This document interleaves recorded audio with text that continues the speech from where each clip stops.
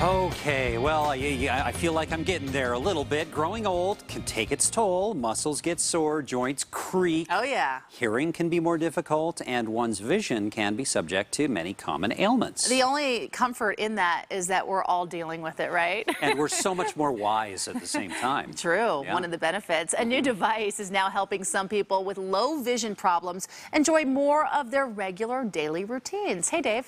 Yeah, hey guys, this is really kind of cool. It is one of the most common causes, I should say, one of the most common causes of low vision, is macular degeneration. That's a progressive decline of one's field of vision. Well, this product called IrisVision integrates a smartphone with a virtual reality headset in a unique way, and it's helping many folks see more of what they've been missing. I know that you're there. I can see your form, and I have my peripheral vision, but I don't have the details of anything I'm looking at here. 75-year-old Sandy Thackeray has macular degeneration. For 25 years, her vision has been steadily declining.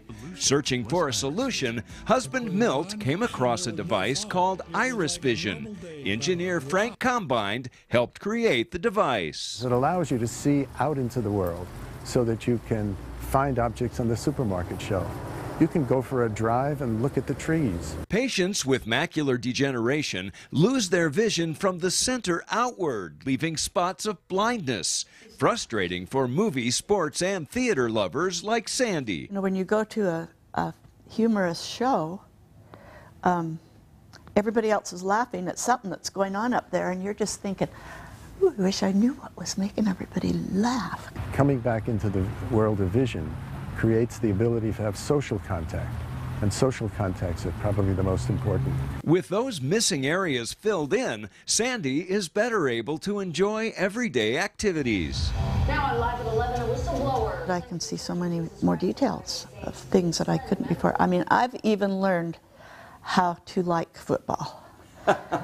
Well, I think it's really helped her enjoy being around the family at particularly the sporting events where she can watch the kids. I can zero in on which one is really my grandchild and not yell for one that I think is mine, and somebody else will say, gee, you're nice to yell for my kid.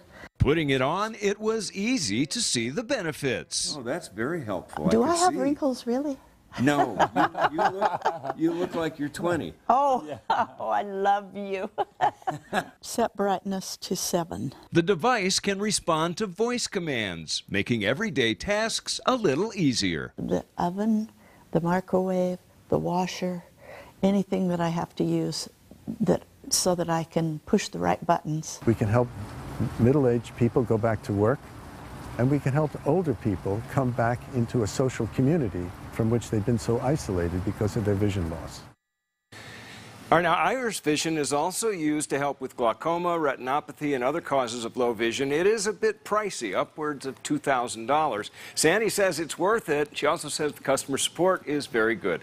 For more information on IrisVision, go to our website, fox13now.com. We'll put a link there for you. And if you have an idea for one of my Booming Forward segments, perhaps someone with a story to tell or a product you've seen and you'd like me to try it out, drop me a line, boomingforward@fox13now.com.